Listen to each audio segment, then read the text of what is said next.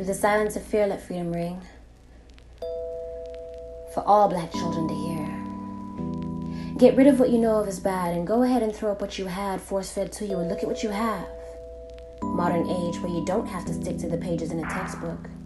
But know the difference the next time a white bully tells you you're ugly because you're black. Take a quick look in the mirror, not on Facebook. Because likes are just a hype. More than one way to kill niggas these days than a knife, huh? Like, why black daddies these days don't have a home with a wife and abandon their children yet can still be called men. But listen, this is not a modern day problem. It's been this way since back then.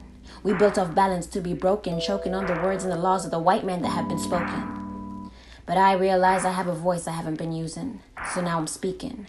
The truth inside me leaking, like a broken sink, drip, drip, I'm soaking up the woodwork, a glitch in the system and what you thought would work. And now that I realize my time's worth, I'm cast as broken, bearing all the sins of Adam and Eve. But replace Judas and Jesus with Stephen and Stephen, that squad sound like the KKK. System built up for all those in pain, and that's just not okay.